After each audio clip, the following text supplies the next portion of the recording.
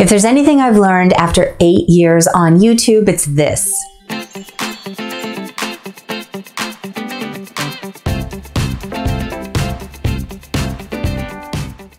Hello, welcome back to the Crafty Organizer. If you're new, you're coming in on a unique episode. I had posted questions a couple of weeks ago on my Facebook, Instagram, Patreon page, an opportunity for my viewers to ask questions for today's Q&A. But if this is your first time coming, normally I bring you information on organizing, decluttering, doing DIYs, upcycles, and anything crafty. I had meant to do this last Friday, but I got a chance to go with my stepmom and some of her friends to Northern California in the Los Olivos Solvang area for some wine tasting.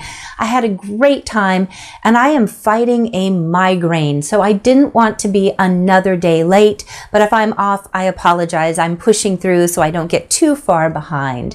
But I wanted to answer some of my favorite questions that I got from those that you asked. So let's start with the first question that I got. I'm going to start right off with one of my longest viewers who has been very faithful in commenting not just on my YouTube page, but also in my Facebook page, and that is Anna Ramirez.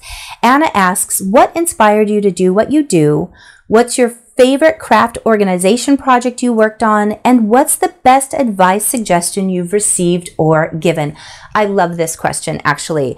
What inspired me to do what I do is ever since I was young, and I didn't recognize why it was until pretty recently, but I've always suffered anxiety. Anxiety and depression have been something I've always struggled with.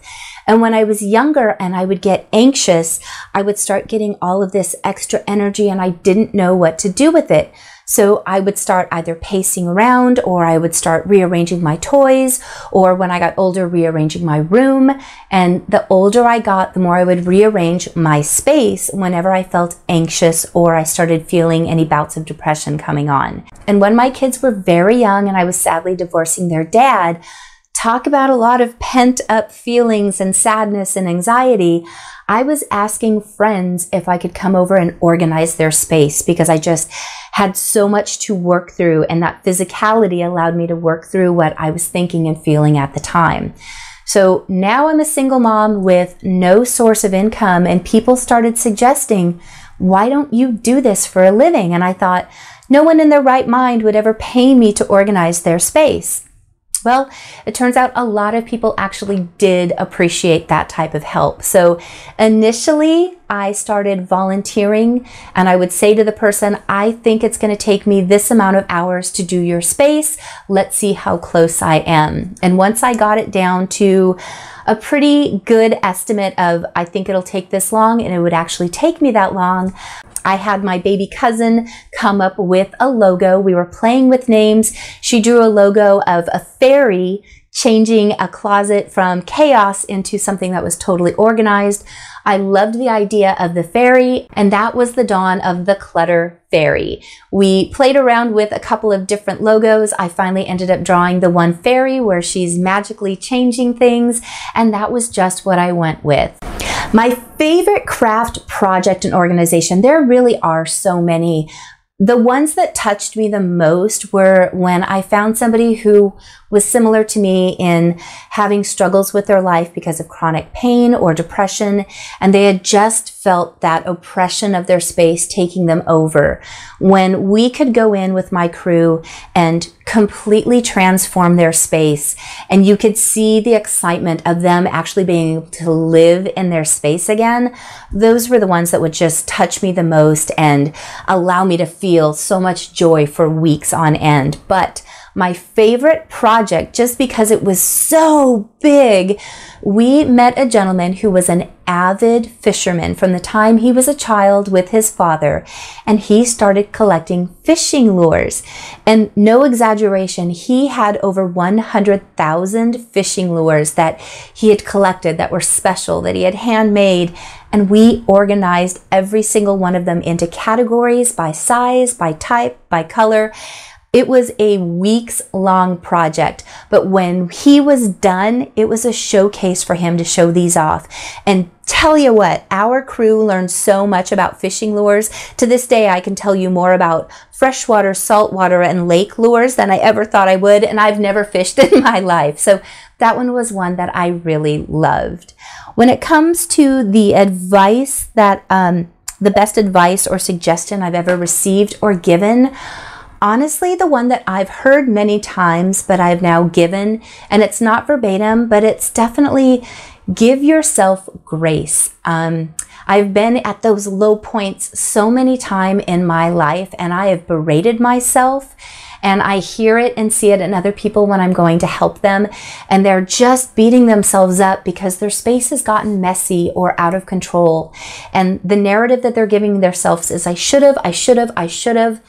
That's true, but that's not the reality. When you are honestly doing your very best, and all that means is that you got up that day and ate and showered, then that means you did your best for that day. So giving yourself grace and doing the best you can, sometimes not even every day, just in that 10-minute period, pat yourself on the back, and in that new 10-minute cycle, do what you can again, and just keep doing the best you can moment by moment, and eventually you're going to make progress. And if in that 10-minute process, all you can do is sit down on the couch and watch a quick video, or read, or scroll through your phone, then that's what you got to do in that moment. So honestly, getting grace for yourself, and if you're watching and you need it, telling yourself it's okay to give yourself grace to do the best you can in that moment is the best advice I can give to people, and the best advice I can continue to give to myself. Lika asked, when are you buying, converting, and traveling in your RV van? Now, for those of you who don't know, I started my business back in 2012. I got on YouTube much later and actually started making videos a little bit even after that. But I'm celebrating my 8th year of signing up for YouTube. It was actually on Friday. When I first started my business, it was the Clutter Fairy, and I loved the name. I loved the logo. I got the legal assistance to get everything set up and incorporated here in California, and I started actually making the videos on YouTube, I think around 2015 or 16. I'll have to look up when my very first video was. It's probably right here. But shortly after I got started and I started gaining traction, there was another Clutter Fairy, and we communicated and we decided that it would be best, since she actually trademarked the name, that I would go ahead and start something else, keep my business here in California, but it was still confusing with two of us on YouTube. So I created the Crafty Organizer. This gave me the ability to play with my logo a little bit, but also I really loved the DIY crafty aspect. So it was a blessing in disguise, in my opinion, because it allowed me to introduce more craftiness into my channel. So if you've ever wondered what happened or why there was two, I wish this other company well. I have no ill feelings. It was just an unfortunate thing that we both had the same name, and that I didn't get that legal advice or the information that there was another company out there so long ago. But no hard feelings. It all worked out really well for me. But part of my business plan was to start traveling the US in a travel van, because I love the idea of getting to just drive to a new city every day, but obviously I still need to pay for the gas and the food. So I thought I could be helping people organize on the way, continue to have really cool content on my channel, and get to see places of the US that I probably wouldn't go to otherwise. So that is still a plan that I'm hoping to continue with probably in the next 2 to 3 years. So that is why I initially started Patreon. So if you're interested in seeing that side of my business and my channel develop, please consider supporting me. I've gotten honed in a couple of times on an RV, and then I pull back. But the main thing I was waiting for is both of my kids to be graduated, on their way to college and living on their own. And my youngest does graduate this June. So I'm really excited to get this part of the business up and going. And as soon as I finally do, I will be letting you know when I get to start traveling out to those areas. So stay tuned. The other part of her question was a brief introduction to your family. Pets, what do you have? Hope all are in good health. As you may or may not know, I was a single mom for a very long time. I spent 14 years raising my girls on my own. I never had any intention on dating. I was happy being single. And then 2 years ago, a friend that I have known for over 35 years, we had always caught up, our kids played together, he was married, I was married, I got divorced, he got divorced, but started dating someone else, he was engaged. Long story short, we went to lunch and we were catching up on things. He had just broken up with his fiance, and when I mentioned that I think I was ready to finally start dating, it took us about maybe a month before we were right in the swing of things. Everything just moved so organically and easily, and I couldn't be any happier. We had planned on getting married the end of this year, 2024. But again, those of you who followed, my dad was diagnosed with pancreatic cancer and went in for a very serious procedure called the Whipple the beginning of last year. And boy, was that rocky. He got sepsis. He had an intestinal blockage after he got out. So he was in and out of the hospital for over 6 months. He was actually in the hospital from his surgery for a solid 89 days. It was crazy. So we're very happy that he has now made a full recovery. He is doing very well. But for a while there, when it was really kind of scary, I did not want to get married without my dad there. So we decided to move everything up. So we ended up getting married last November, and it was a very small ceremony with just the closest friends and family there. My dad got to walk down the aisle holding the bouquet, which was the cutest thing ever. So yeah, that's my family. It's now my husband, my 2 daughters. One is off in college. One is about to graduate high school. We have 1 dog, Yzma, and everyone is very happy and healthy. How are you liking the new place, including the Crafty area? The new place is a work in progress. Because he had such a full household already. He had 2 grown daughters. This was the home he had grown up in, so there were still a lot of his mom's things there that he just had not gotten a chance to get rid of. Most of my things are still in my old garage at the home that I rented. My daughter stays at that home part-time with her dad. Her dad moved into that home. So it was a really unique but good situation that we were all able to stay in good contact with each other and do what was going to be best for my daughter, so that high school was really easy and close for her. So we're still trying to sort all that out. But in the meantime, I do have an indoor crafting area now, which I love, because before I was in my garage and I would either deal with it being super cold or super hot or having the sun hit it at certain times during the day. So I'm loving being inside, but it is smaller. And so a lot of my things still aren't in here, and I still get kind of frustrated sometimes because all of my work tools, my saws, my power tools, those are still at the other house. But you know, this is a work in progress, and another person had asked a question that I'm going to answer in a little bit, so I'll say more once I get to that question. Oh, the last question she asked is, what happened to the architectural table you found? I cannot wait to work on this table. Because everything is still packed up in that garage, I haven't had the chance to actually get to it yet, but I'm really looking forward to getting to refinish that and either use that as my crafting table in my craft room, or I might use it as a dining table. So I'm not sure yet, but it hasn't gone away, and I'm still looking forward to working on that. The next question comes from Cynthia Wolicky. Now, Cynthia is someone who I actually got to meet. She was in LA at one time, and she called and said, I've been watching you for a long time. We had communicated many, many times, and I got to go meet her. So since then, it always feels like when she sends me a message or she comments, it's chatting with a friend. So I'm super glad that Cynthia got to ask me if I was coming to see her in Arizona anytime soon.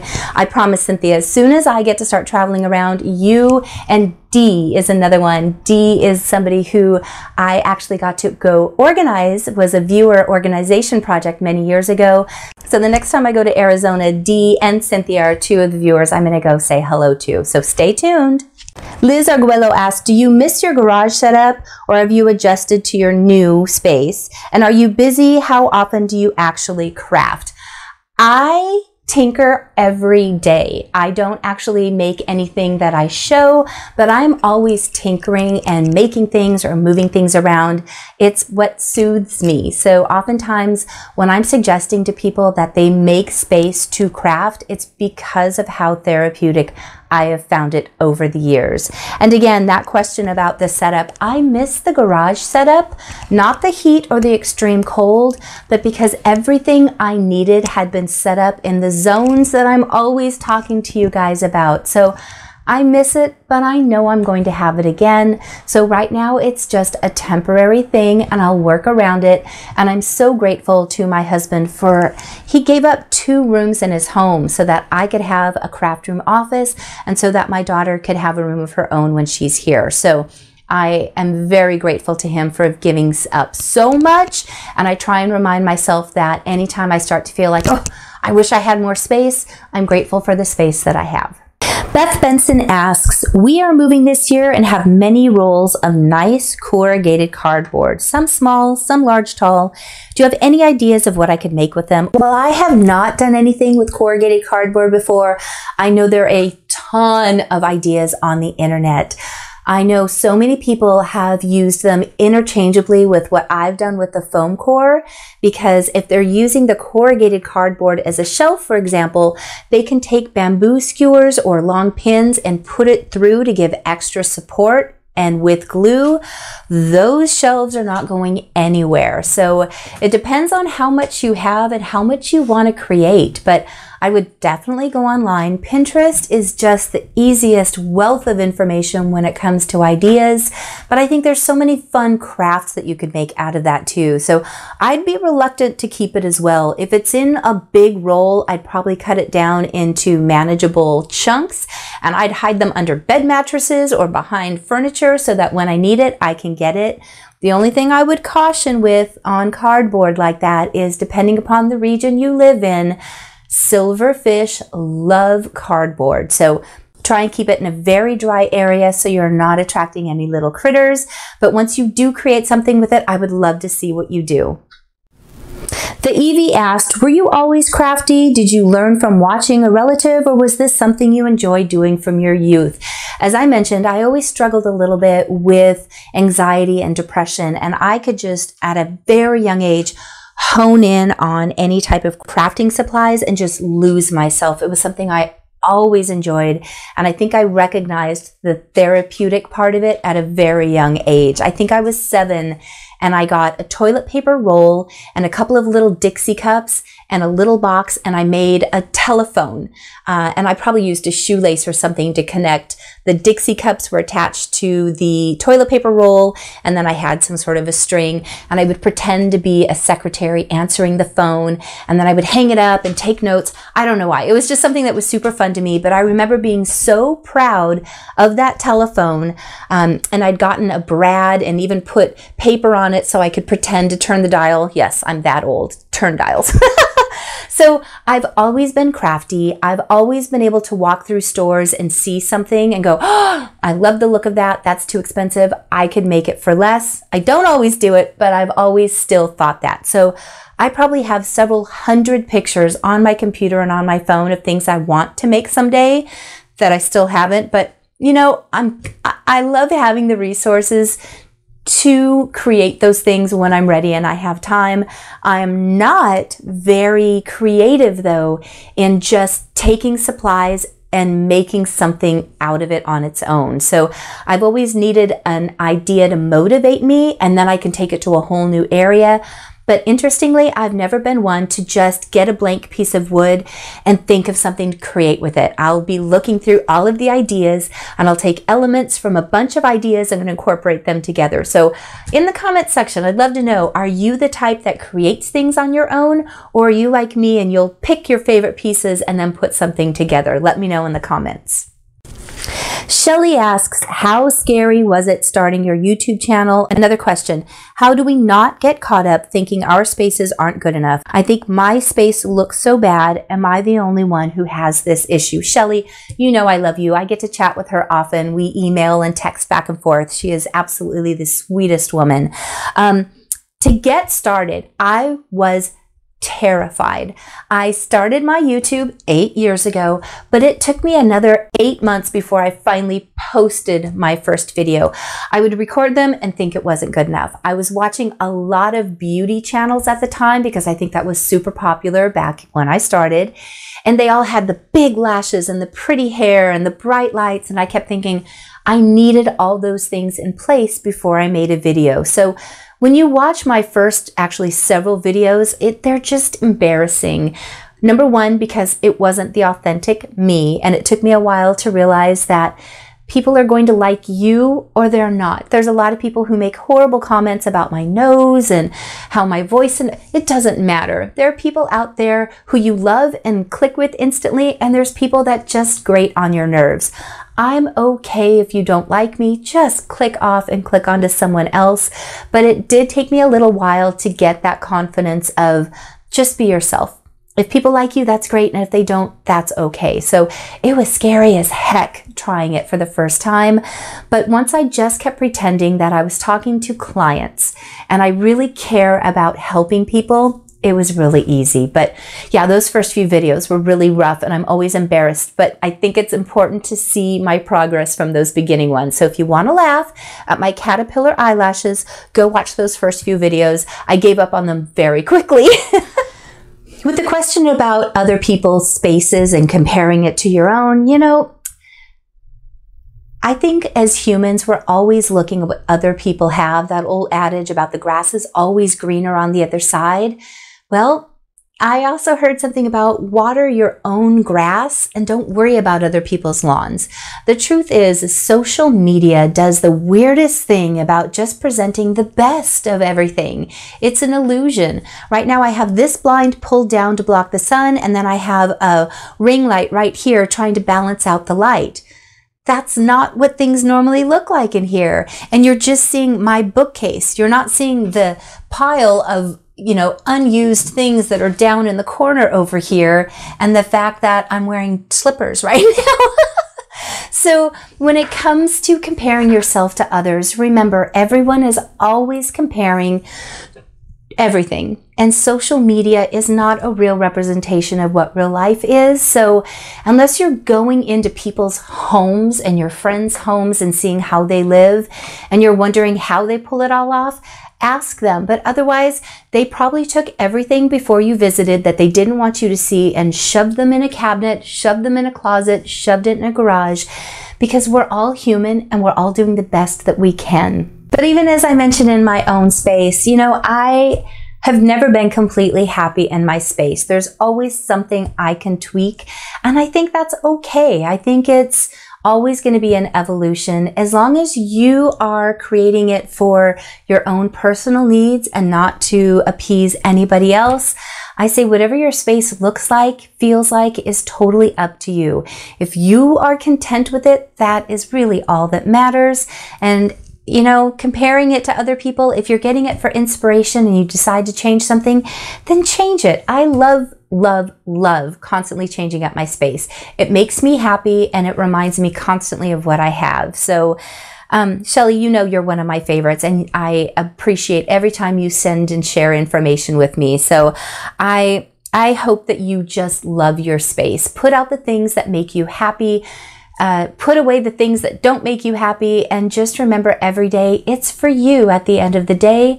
And as long as you've enjoyed it, that's the best thing you could do for yourself. Today's last question comes from Shelly Lemons. She asked, I'm a subscriber that doesn't ask a lot of questions. I'm like that with my family and friends. What do you want to share?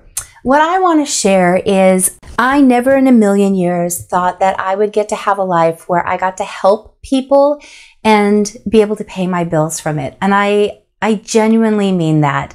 When I started doing the organizing, it was such a joy to get to go in and give someone their space back. It really is. And each person I would interview as I got to hire people to work with me, I would say that I can teach you to organize, but I can't teach you to be nurturing. I can't teach you to be honest. I can't teach you to be compassionate. And those were the things I was always looking for. And I was so dang lucky to get the most amazing crew.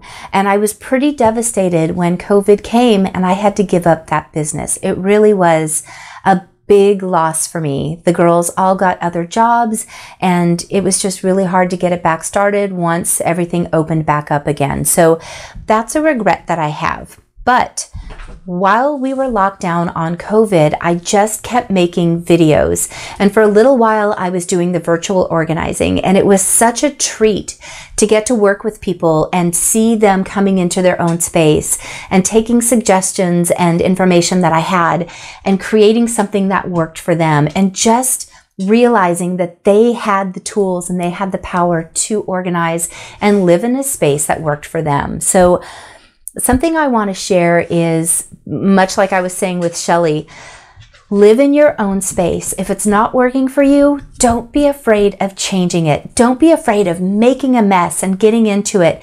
And even when it feels overwhelming and like you've made the biggest mistake ever, just keep going at it a little bit at a time. And I promise, even if it takes a couple of months, you're eventually going to start having things click into place. And as soon as those few things click into place, it's an amazing mindset that takes over. Kind of like if you've ever been a runner or known someone who runs. When you're first running, it's daunting, it's miserable, it's so hard.